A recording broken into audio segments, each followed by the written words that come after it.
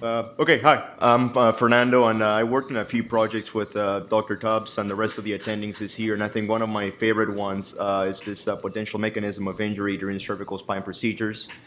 To figure out, to see if we can help explain what happens to our patients and why they are developing postoperative C5 palsies. We have no disclosures to report. So just a brief background, postoperative C5 nerve palsy is something that we all see in clinic on our patients. It happens depending on what study you're reading and what is classified as a C5 palsy, if it's 4 out of 5 motor strength versus not anti-gravity motor strength. It occurs in about 4 to 8% of our postoperative spine patients.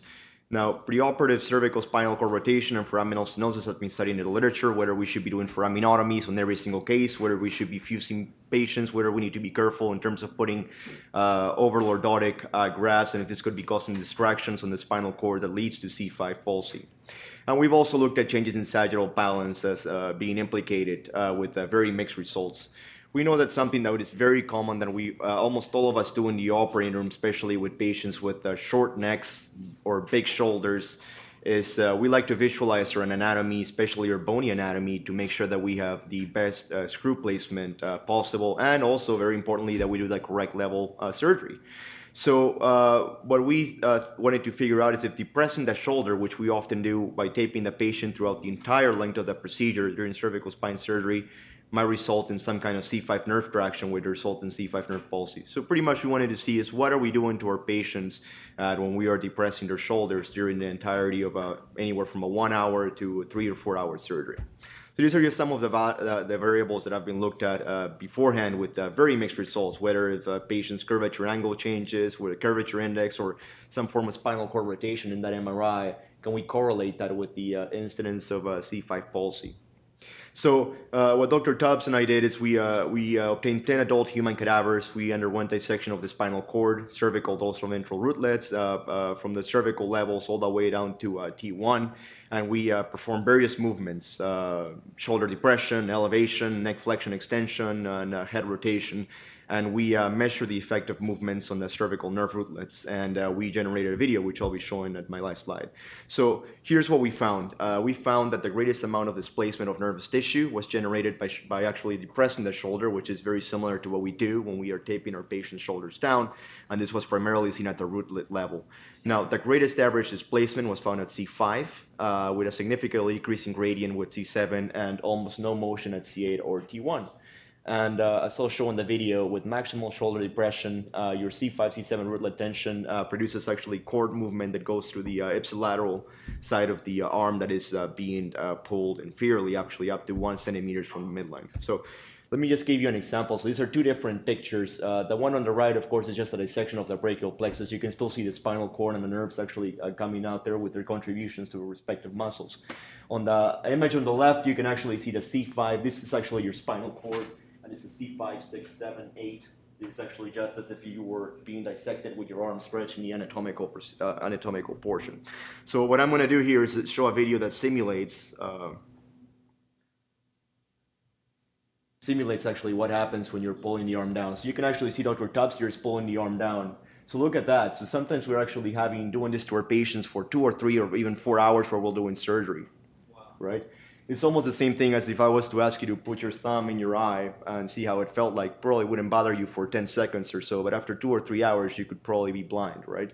So it's a similar movement that we're seeing right now. Do we know that this is actually what is causing C5 palsy? We don't, but I think it gives us a pretty good explanation of what we're doing when we are depressing our patient's shoulders, and perhaps we should use other techniques rather than taping them throughout the entire cases. Maybe tape them once we have the exposure, once we do the laminectomy, and before actually performing the laminectomy, when that cord is going to relax and bounce back, undoing the tape because we don't need that anymore, or actually us ourselves for only a minimal amount of time, pulling the arms down during surgery only when we need to see them, or even tie something to the arms, some kind of a wrist, some kind of wrist ties, and then pull them down only when we need to actually prevent this significant amount of tension throughout that entire procedure. So is it tension worse on the ipsilateral side or contralateral side? On the ipsilateral side, it's worse, but there's still changes on the contralateral side. Yeah. So I'll quickly go through it because I have two short presentations. Thank you, Christian, for sending the slides for the first one. The first.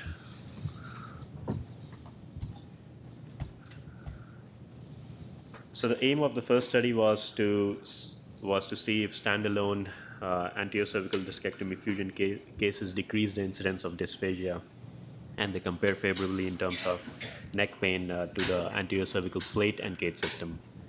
So we looked at 1-year data, included 377 patients, included 211 in the standalone group and 166 in the plate group. We looked at the preoperative neck pain scales using NRS, and the outcomes were seen in terms of complications, readmissions, the dysphagia disability index, and the NRS scores at 1 year and 2 years.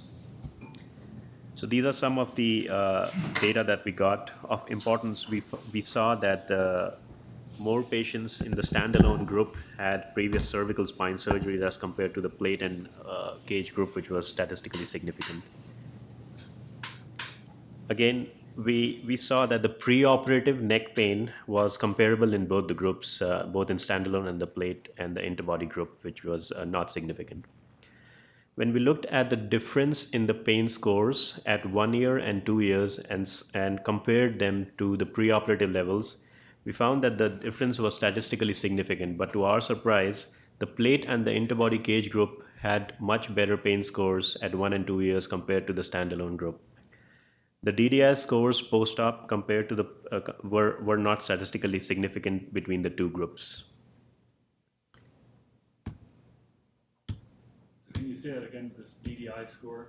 So the DDI scores, when we compared between the standalone, what is it? the dysphagia disability index score is essentially calculated based on 24 questions, where the answers are none, somewhat, or very severe problems, and then the values are calculated. These were done over telephonic conversation at 2 years follow-up. So the patients who had standalone system done and the patients who had plate and interbody fusion done, the difference between the dysphagia disability scores were not significantly different between these two groups. So when we look at the NRS scores and ran a linear regression analysis, we found that the difference between the two groups was statistically significant when we controlled the length of surgery and sex as the confounding factors. And the dysphagia disability score and the chronic dysphagia, when we looked at the 2 years outcome between the two groups, were not statistically significant either at 1 year in terms of both DDI and the chronic dysphagia. So the difference was not statistically significant between both the groups. So Tarush, I can't see on that slide, how many people had chronic dysphagia? What was the incidence of chronic dysphagia? So this was essentially calculated with a statistical method where they looked at the upper level and the lower level, and they calculated if there was any difference between the whole group. But it's question simple. How many percentage of patients had dysphagia? And by the way, it's dysphagia, not dysphagia, so we have to be careful how we pronounce that. Dysphagia. Dysphagia. No, so I'm talking about a patient about surgery. What are the chances of you developing chronic dysphagia? So around 20% of the patients did have chronic dysphagia in some form or the other. Chronic meaning Yes. permanent? Yes. At 2 years. 20%? At 2 years. Oh my God.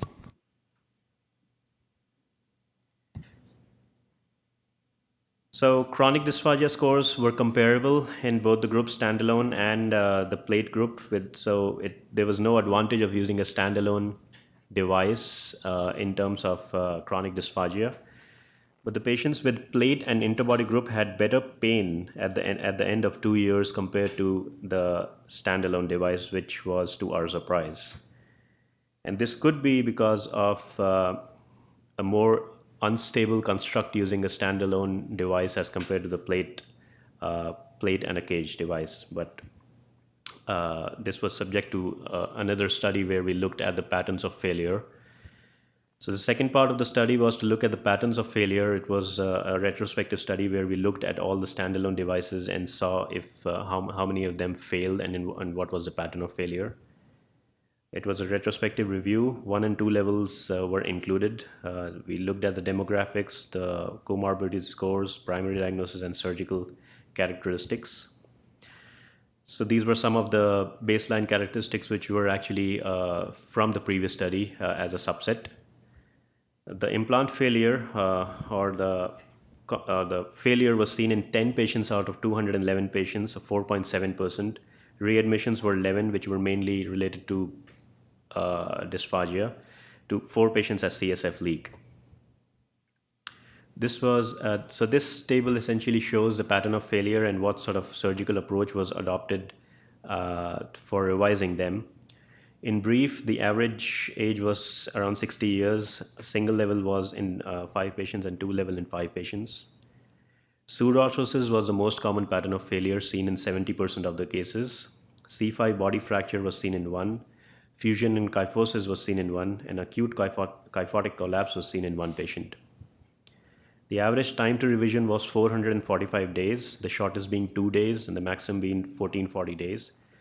The 2 patients that had an acute revision had a C5 body fracture and acute kyphotic collapse, and they developed pain and neurological deficit had to be revised. The average time of revision for a pseudoarthrosis was 611 days. So just a few examples. This patient had a C5, 6, C6, 7 cord stenosis, underwent a 2-level standalone device placement. We can see on the right side the intraoperative image looks good. At 18 months, the patient complained of significant increase in neck pain and persistent right side C6 radiculopathy. The CAT scan confirmed kyphotic collapse with pseudoarthrosis with compression of the C5-6 foramen. This was revised by an anterior surgery where the implant was removed with a hemicorpectomy and an anterior cervical decompression infusion was performed. The patient got better. Another patient with a C4-5 stenosis with a cord compression underwent a C4-5 standalone device, developed severe pain and neurological deficit. CAT scan was done, showed a hematoma. At surgery, there was a C5 body fracture which was going through the screw hole site. This was revised with a C5 corpectomy and an anterior cervical fusion, and it was backed up by a posterior fusion in the same setting. So the surgical approach include anterior revision in 4 cases, a combined anterior and posterior in 2 cases, posterior fusion only in 3 cases, and a posterior decompression in 1 case. The patients who had anterior revision, 3 of them ended up having a corpectomy, 2 of them hemicorpectomy and 1 corpectomy. These 3 cases, all these 3 cases that had hemicorpectomy and corpectomy had a blade mechanism of anchoring into the vertebral body.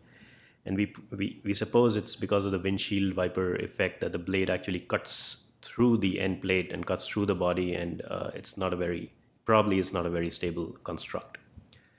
So in conclusion, 4.7% failure was seen in our retrospective review. Pseudoarthrosis was the most common pattern. Standalone devices, especially those fixed with blades, may need aggressive revision, probably a corpectomy, and posterior approach still holds a valuable surgical pattern. Thank you. Good morning, everybody, and thank you for giving me the opportunity to talk about our first experience in the US with a Hull trial. So I can never pronounce that, so we're just going to call this neurobionic rehab. I have nothing to disclose so far, and on the agenda we're going to talk about what is an exoskeleton, and then what are the features and the characteristics of the Rall-Hubbard suit. And then I will show you some preliminary results of our first cohort here at SNI. And then if we have some time, I'll show you 1 case illustration. So I picked one out, which we can go in a little bit deeper. And then if we do have a little bit more time, I can also show you another case from Germany. So where am I from? And also one guest I would like to introduce in a second. I'm from Bochum. It's the oldest trauma hospital in the world. And Bochum is here. Just there.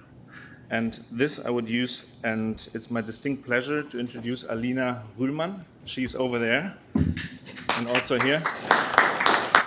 She is the head PT of our Cyberdyne Care Center, Robotics Center in Bochum, Germany. And she's here for 2 weeks at the moment and training new PTs for the HAL FDA trial. So welcome, Alina, again. So what is an exoskeleton? I don't know, some of you might know that, some of you might not know that, so I want to give you a little overview. An exoskeleton is a machine which a person can wear, just as you can see here in the picture, and it increases the endurance and strength, and increases motion magnitude and dimension. And initially it was actually not developed for medical use, but rather for industry and military, as you can see there in the picture. So there are different systems out there, and I just like to talk briefly about two. So you can see the difference between these two exoskeletons and the ones we use here in Germany and now here at the SNI. So this is the EXO. It's an exoskeleton as well. However, it works very different from the HAL. So basically, a walking cycle is initiated by the therapist. So for example, Alina pressing a button, and then the patient walks. So there's no, basically the exoskeleton moves the patient. And it can also be used like by weight shifting forward or backward, which is the posture control.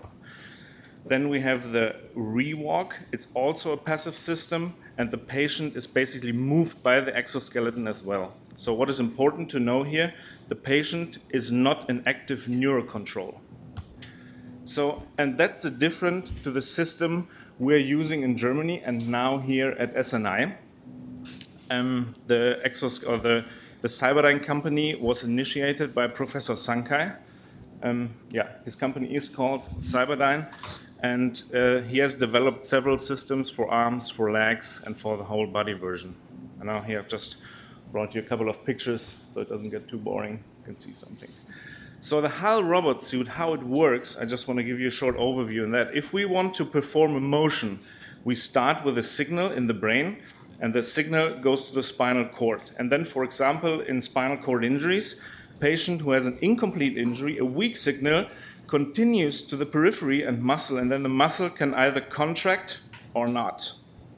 And this signal is then picked up by a sensor from a machine and put into the robot, and then the muscle is supported by the motion of the robot. So the patient is in direct control of the machine, and what is unique about this, we have a neuromuscular feedback, and we believe that this supports muscle hypertrophy and nerve regeneration. So what are the medical indications? There are various medical indications, and we in Germany, we have primarily focused on spinal cord injury, and that is specific and great about here at SNI, because we are also looking at multiple sclerosis, traumatic brain injury, and Parkinson's disease, for example. So what was our goal here at SNI? We have extended the study basically to stable non-progressive spinal cord injuries, to stroke, multiple sclerosis, or severe movement disorders such as Parkinson's disease. The goal was 30 patients over a 2-year period. So far, we have completed 3 patients, and I think just last week before Nate left, we have completed the 4th patient, and 3 other patients are currently under the HAL treatment. So here are the results of the first cohort here at SNI. So far, we have 3 subjects. Subject 1 was a 32-year-old female with a spinal cord infarct. Subject 2 was a 59-year-old male with multiple sclerosis, and subject 3 was a 53-year-old female with a meningioma and a meningioma resection. So what you can basically see in the first graph is the total distance walked on the treadmill. And they all started very low, they couldn't hardly walk, and they slowly and significantly increased over the 30 visits they do here at the SNI, which is significant and really amazing, because normally we wouldn't really think that they would be able to walk at all. And then the total time on the treadmill. So our goal is to let them walk for 30 minutes. So as you can see here, most of them, they started very low, but then they reached like the 30 minutes and most of them actually stayed up there, which is pretty cool. So then those are the outcomes. This is once the tuck test and the whiskey 2 score. I don't know if you know what that is, but the tuck test is the time up and go test. So basically you stand up, you walk for 3 meters, turn around and sit again. So this is basically the time in seconds they were moving. So subject 3 was pretty stable. Subject 2 was pretty stable, nothing much happened. In subject 3, she actually got way faster, significantly faster, and then at the 6-month follow-up was a little bit slower again. And this is very interesting. That was subject number 1, so you could think, where is the first one? But at the beginning, she wasn't able to do that at all. So that's why this data point is missing, which is pretty impressive.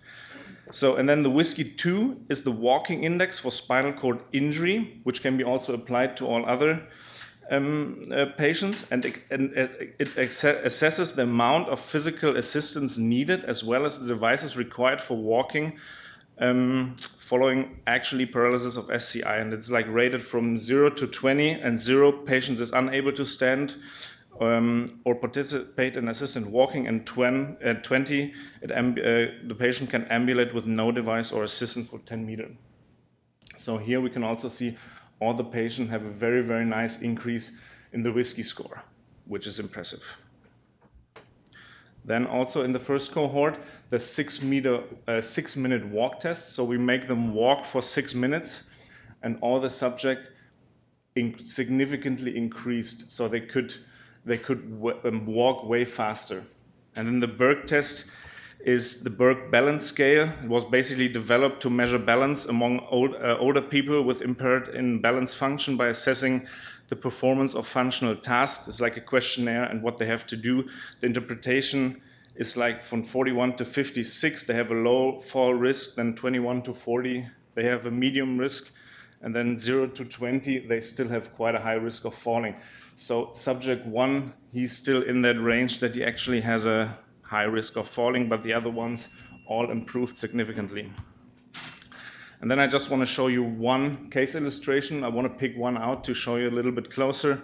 And that was a 53-year-old female. She presented with numbness in the left body, especially left face. She had balance issues, no diplopia or headache. The outside MRI showed a large 4-centimeter mass with significant midbrain and pons compression, which was then shown to be a meningioma. She was referred to the Swedish Neuroscience Institute for urgent surgery on, let's always turn around, 7th of March 2016, and then had a craniotomy for resection of meningioma with lumbar drain placement. So that was a post-op MRI. And then she was severely gait atactic. She required wheeled walker or major assist from the husband. She was like hold off by the belt.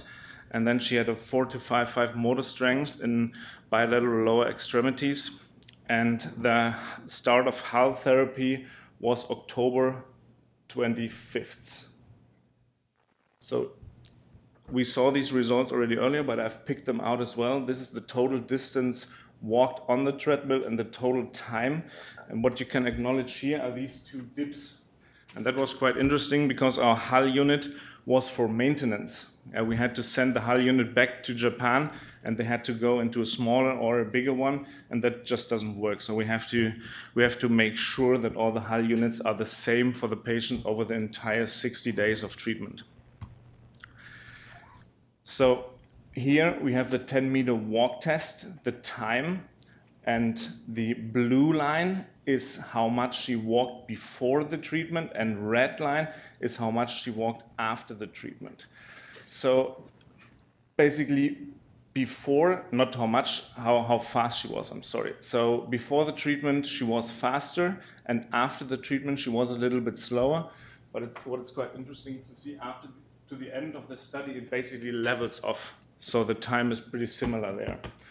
Also, what you have to acknowledge, what we actually haven't done really in Germany, I have looked at the assistance levels.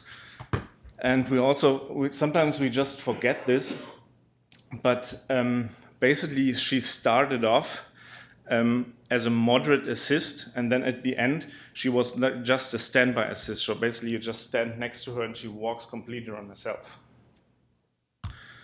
And then here again the whiskey score significantly improved, and the Berg score also significantly improved.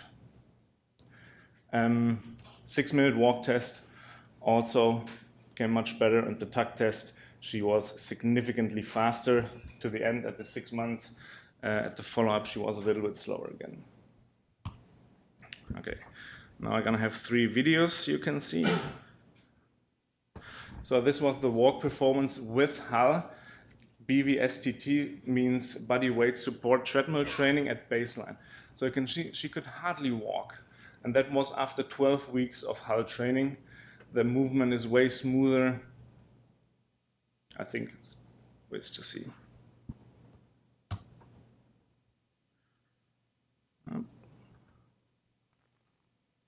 And this was the performance for the 10-meter walk test at baseline. She almost, it's a little bit, I don't know, video quality is a little strange, but she almost trips with the, as I do here, tips over.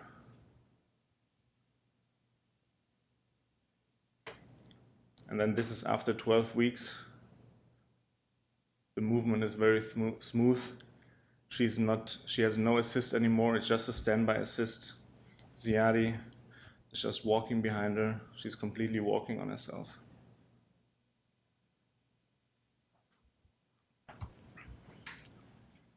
And then the last video is the tuck test, time up and go test. So they have to get up, which is almost impossible for some of these patients to do that on their own. So basically Ziadi is really lifting her up on the waist belt. She can't do it on her own. And then really unstable. She trips again, almost, as you can see. She can't walk on her own.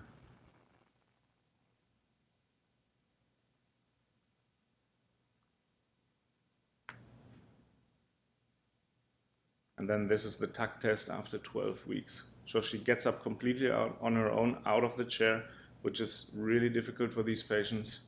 She starts walking on her own.